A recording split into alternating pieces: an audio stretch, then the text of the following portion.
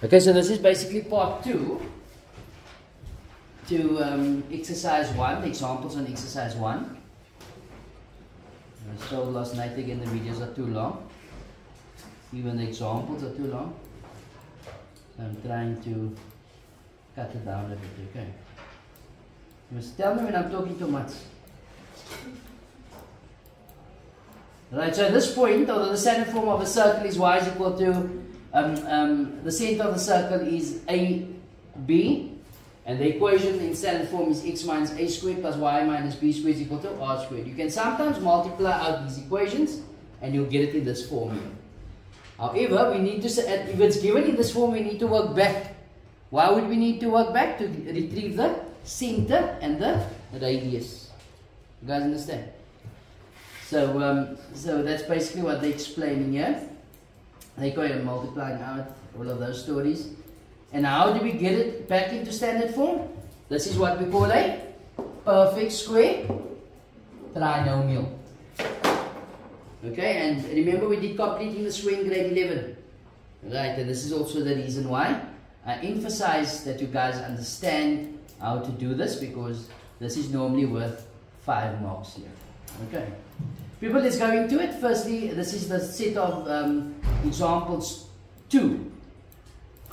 Okay, we set of example 2, which is on page 191, I think.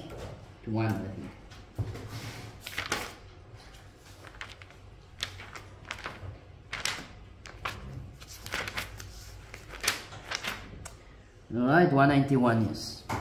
Alright, still for exercise 1 on page 192. People, the question says determine the radius and the center of the circles. Simple. This is in standard form of x squared plus y squared is equal to r squared. If this is the standard form, what do we know about the center of the circle?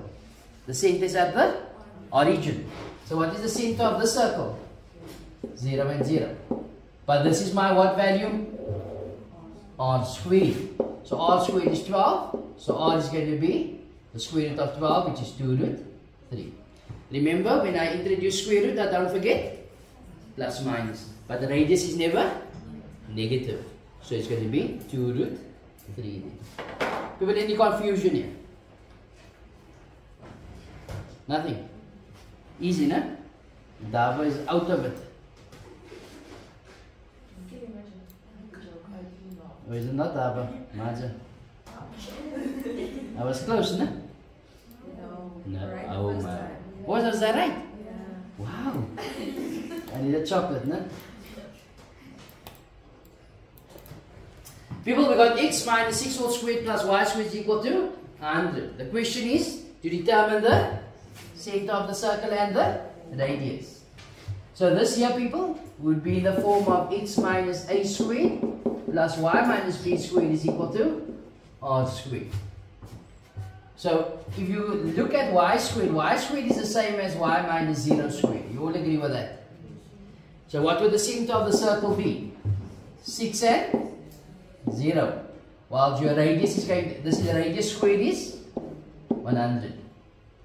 And the square root thereof is 10. So the center is 6 and 0 with the radius of 10. Any issues here? There's a good couple of marks allocated to determining the center of the circle in your upcoming paper too. No? So know what's going on here. Then again, know what's going on everywhere. That's what you already do well. People, we got x squared plus 8x plus y squared minus 3y is equal to negative 6. What did we say? We're going to write it in standard form. And what is standard form? It's x minus a squared plus y minus b squared is equal to r squared. That's standard form. But what we notice, we have a perfect square trinomial that needs to be created so that it can be written as a binomial square. Not so. So this is to refresh your memory here. We got x squared plus 8x plus a number plus y squared minus 3y plus a number equals negative 6 plus the first number plus the second number. Remember when we completed the square, if it's given like this, We add a number and we subtract the same number. Not so. So what's the difference between this and this here? This is an expression. Yes, and this is an equation. That's the difference. So in an equation, if I add something on one side of the equal sign, I must add it to the other side. Whereas in expression, if I add something, I must subtract it again. Why? Because I want to keep the original sign. Because in mathematics, we don't change the value of anything. Not so. We only simplify. That's what makes mathematics easy. Okay, we don't change the value of anything at all. No? Right, so let's go with it. What must be added here to complete the square? How do we get it? Just refresh your memory. It's b times half, and it must be squared. What's my b value here? 8. 8 times half? 4. 4 squared is 16. Right. On the other end, negative 3 times half? Negative 3 over 2. And it must be squared, which is 9 over 4. Verstaan julle? So what is created here? Perfect squares. Here's a perfect square, and here's a perfect square trinomial. You all agree with that? Which now can be written as x plus 4 squared plus y minus 3 over 2 squared is equal to. Now this Mickey Mouse can be written on a calculator. That's 10 is 49, I think. 49 over 4. Let me just check if I'm correct.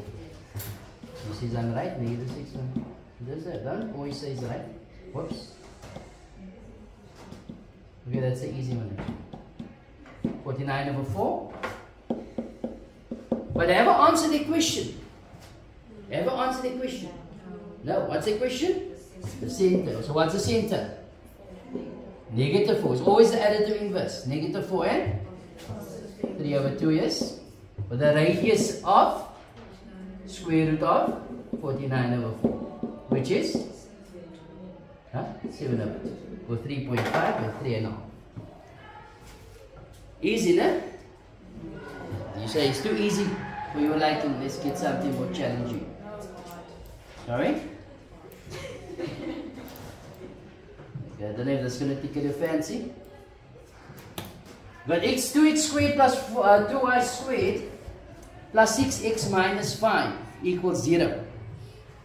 Many problems here. Eh? What's the first problem?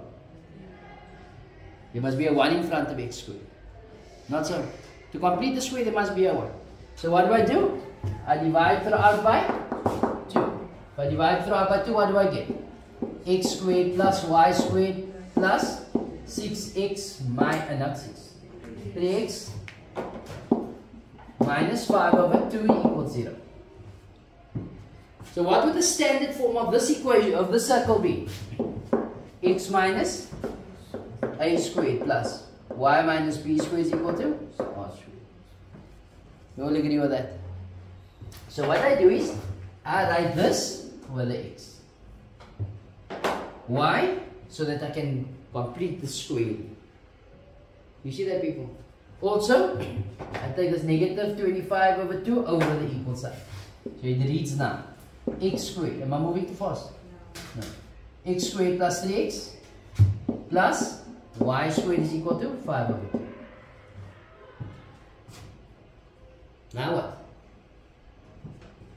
So what we do is we say, okay, we got x squared plus 3x plus a number to complete the square with. Plus, what do we know about y squared? We all know that is a perfect square already. So nothing needs to be done there. Not so. That's y squared is equal to 5 over 2. If I add something on the left, I must add it on the right as well. Right, so how do I get this number here? B times half. And what's 3 times half? 3 over 2, and it must be squared, which is 9 over. I say, hang on. There's a perfect square trinomial being formed there. Not so. That's also a perfect square there. Which now can be written as as what? X plus 3 over 2 squared plus y squared equals, that's 4 is 10, is 19 over 4. Is that correct? 19 over 4. Have I answered the question? No. So what's the question? The center. And what's the center of the circle? Negative 3 over 2 and 0. Whilst r squared is 19 over 4. Whilst r is going to be the square root of 19 over 2. Put that in the calculator, you should get 19 over 2. People, any confusion there? So with that, you should be able to have done exercise 1, number 3. Now I know some of you have done it already. Out of exercise 1, number 3, any issues there? Sorry? You don't have an issue. Anybody else has an issue with it? Nobody? Done the homework. We did do it now until it comes to the exam, and then we did something else. Right, so that brings us to the end of the examples for exercise 1.